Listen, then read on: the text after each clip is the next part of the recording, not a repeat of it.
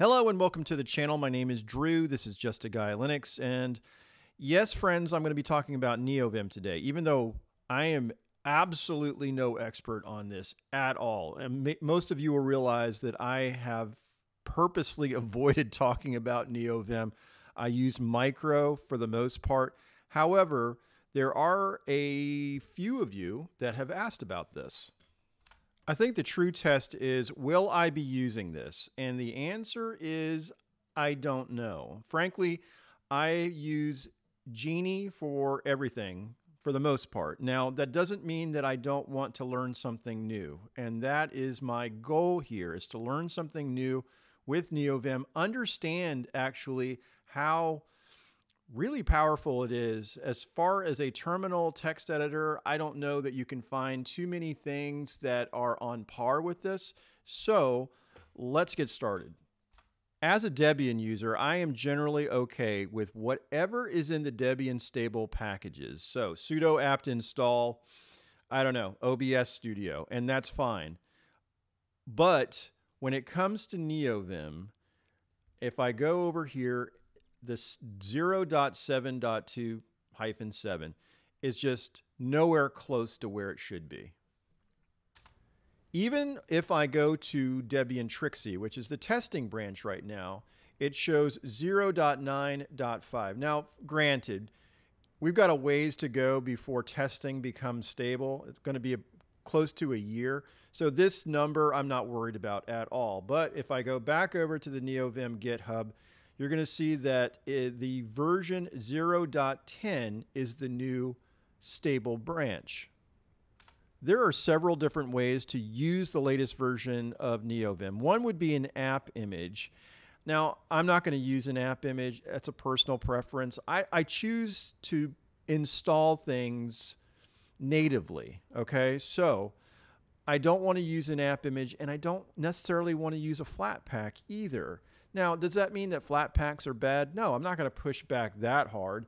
I think that some people who are against Flatpak would cite that they have performance issues, it's harder to update, and there's dependency duplication. I think that's actually the most valid point, because when you containerize something and all of the dependencies have to come with that container. So if you have several Flatpaks, they may have the same dependencies, and so you get duplication there. Again, not that big a deal if, in the grander scheme of things, I choose to use something else. Now, here's a very easy way to install Neovim. It's right on their website, and I'll leave a link in the description below. It's just these three commands, and then you add the export path statement to either your bash RC or your ZSHRC, and you'll be gold. However, this is not the way I install Neovim. I actually build my own Debian installation file. Now, it's not that hard. I will leave a link to this little script right here. I'm going to go actually blow this up so that you can see the text a little bit better. Okay. And you do need to have a few dependencies in order to do that. It's not that big a deal. And then you just have to run this. Now, this actually takes longer than you think. It's weird, but it does take a little bit of time in order to crunch it so that it builds this nvim-linux64.deb file. Now, why would I do this? Because if I install it natively like this, it will show up in a couple different places. Namely, let me go to workspace 3 and just, let's say I go to my bash RC, and I generally, like I said, open things with Genie, but if I go open with, there's Neovim. So I don't know that that would be there if it was installed in another way. Another thing is, if I go to my Rofi and I start, there's Neovim right there, text editor, because it has been installed natively. Now, I don't know any other way, frankly. You guys know I am just a guy, and I think this is right. I hope that it's right, but it works for me. So, do you need to run this script? No, you don't. It's actually in my GitHub NVim repo, okay? And it's right here. And all you need to do would be to run this command or run the installation for this. So sudo apt install and then /nvim blah, blah, blah, okay? So we'll do that in a second, but I wanted to show you the plugins that I am currently using. There's 11 of them, okay? Now you're gonna notice things that aren't there, especially if you have seen YouTube installations or configurations for Neovim by somebody that does software development. I do not. So I do not need half of what they put in as far as plugins, like LSP clients and so on. So these are cherry-picked for me in particular. Now, I'm not going to talk about all of these plugins. I will be able to refer to them when I'm actually demonstrating the configuration for Neovim in a few minutes. Okay, well, let's get to the good stuff. I'm going to go to my terminal, and I am going to go into the .config directory. So let's git clone my GitHub and then my NVim, okay, just like that. And there you go. Let's clear the screen and let's go into NVim. And let's ls. There we go. And there's that NVim Debian file. Now there's a couple different ways to install it. If you saw, where was it? Right here, you can just run this command, sudo dpkg and so on. I generally do it this way. I say sudo apt install / and then NVim. Now it's already installed, but I'm just going to show you. It just says Neovim is already the newest and is version 0.10.0. So let's clear the screen. Allow me to warn you, if you did not want my configuration file, maybe you should have just taken the Debian file and install it that way. But if I run NVim now, because all of my configuration is in this .config NVim directory, it's going to use those configuration files and build it. So I am going to do it. I'm just going to say NVim, and there you go. It's going to start retrieving all the information, all the plugins and everything, and it is configuring. That sounded smart. Okay, moving on. I am going to just :Q, and I'm in a new text file, and I am going to quit that as well. Now, what do I want to do next? Now, what I'd like to do is actually show you the mappings, and I think what I'm going to do is use Genie to do it. I know I should probably be using Neovim, but if you go into the NVim directory and then go into the Lua, there's going to be two different directories, okay? One is going to be core and the other one's going to be plugins. Now, you can see, if you're interested, you can go into all of these Lua files to see what it looks like. And I'm not going to take the time to do that. However, you may be interested.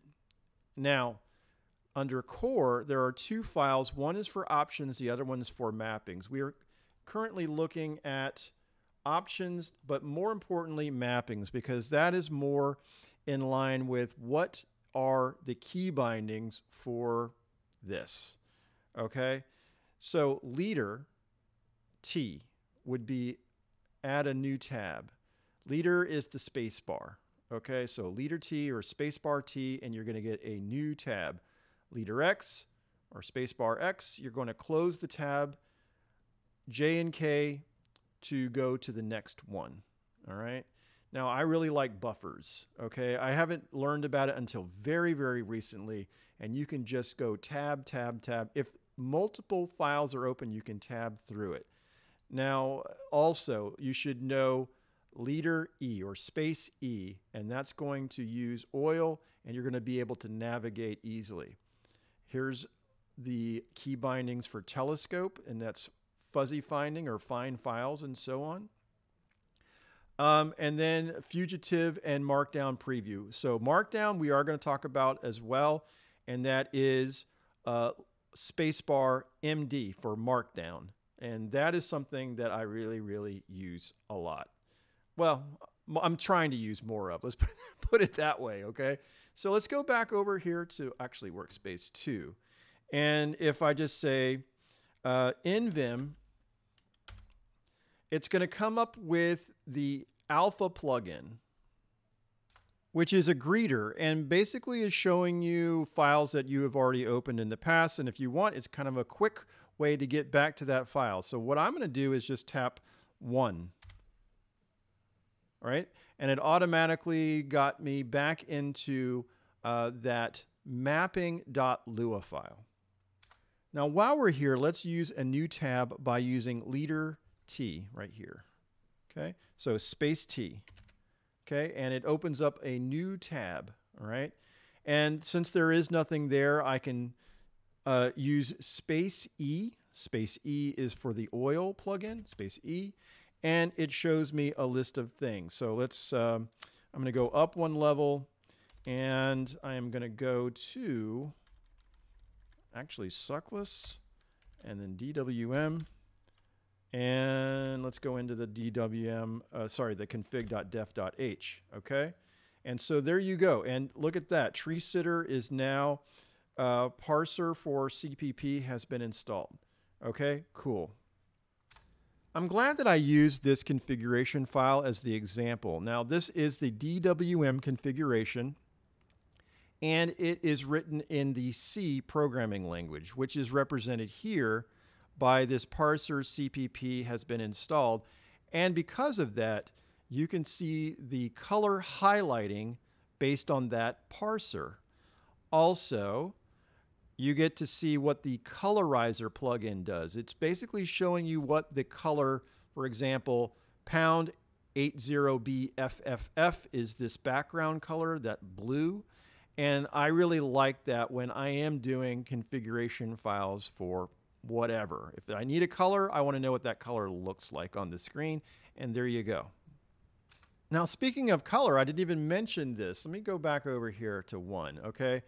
The color scheme that I'm using is called Kanagawa. Okay, this is my particular cup of tea here, and it shows what the light color and the dark colors and everything looks like. I know that there's a bunch of you out there that are all about the Groovebox color scheme. I just am not one of those people. So this is my choice for this particular configuration. Actually, let me go back here. So this is the Kanagawa color scheme for everything you see here.